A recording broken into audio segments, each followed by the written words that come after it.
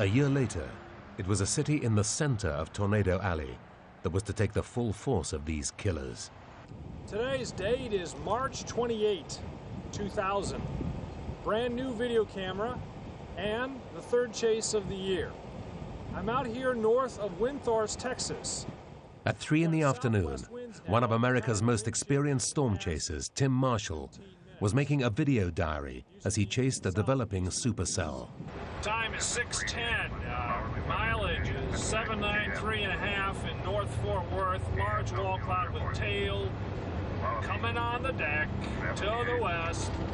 Fort Worth is in trouble. Tim has been chasing tornadoes for more than 20 years.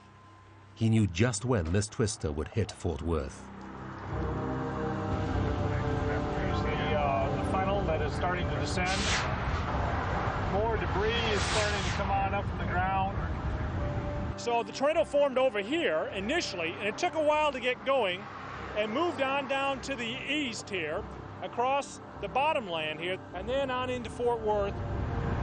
We have a tornado, I believe, on the ground, moving very close to downtown Fort Worth here.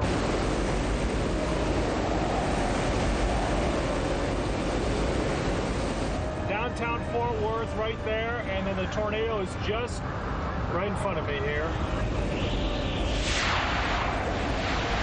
We are getting numerous reports from spotters in the field of a tornado on the ground right near downtown Fort Worth, and I mean inside Fort Worth. People in downtown take shelter immediately and get off the streets. It's dark and we have rain wrapping around it. Very difficult to see exactly what's going on, so people need to just duck and stay low here for the next few minutes.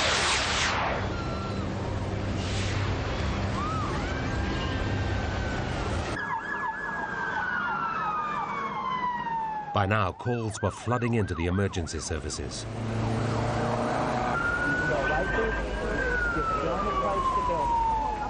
On the 35th floor of the Bank One tower, security cameras in the Rieta restaurant captured the moment of a tornado strike.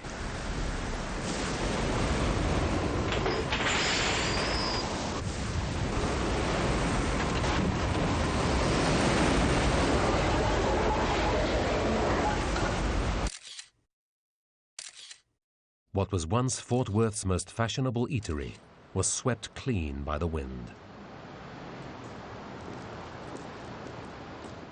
Restaurateur Michael Evans watched the horror unfold. I went into the dining room and saw a horrific sight outside, a total black mass. That was the start of a horrible night. So I started asking people, that were sitting down eating to, make their way towards the center of the restaurant or at least get away from the windows. You could see the transformers blowing, and they would get closer and closer to us. The chandelier up here kind of swings sometimes when we have a bad storm, but I mean, it was swinging back and forth, 2 or 3 feet. And at that point, the windows were probably moving in and out, probably a good foot, just moving in and out. It was a really ominous sound. More than 100 diners and staff were running to the stairwell when at 6:23 p.m., the tornado struck. And the windows kind of just went all at once. It sounded like a 747 in your bathroom. That's when all the glass blew in. Just louder than you could ever imagine.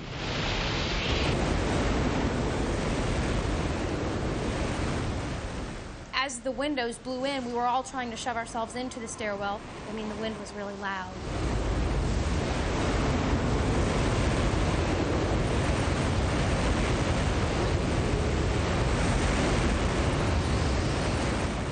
I don't know if the building was actually starting to sway, but I started to get, a little dizzy. And that kind of freaked me out because I was scared the building was going to fall down. We're standing in the proximity of where the 2 luckiest gentlemen in the restaurant were standing when the back walls blew out. A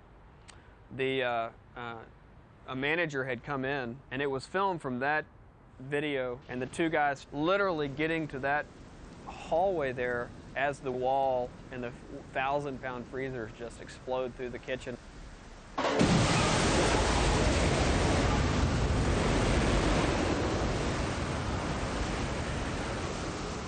Another waiter and I ducked into the office, crouched underneath the desk, and maybe 10 seconds later, nothing. It was just silence. And then we came out, and it was just destroyed.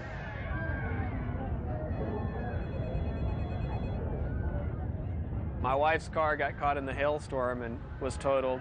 My house got hit by the tornado. So 2000 can only get better. It's downtown Fort Worth. Looks like a tornado went through here. Tons of debris everywhere. Look at this. Wow. Holy cow. There's glass falling out of the large skyscrapers.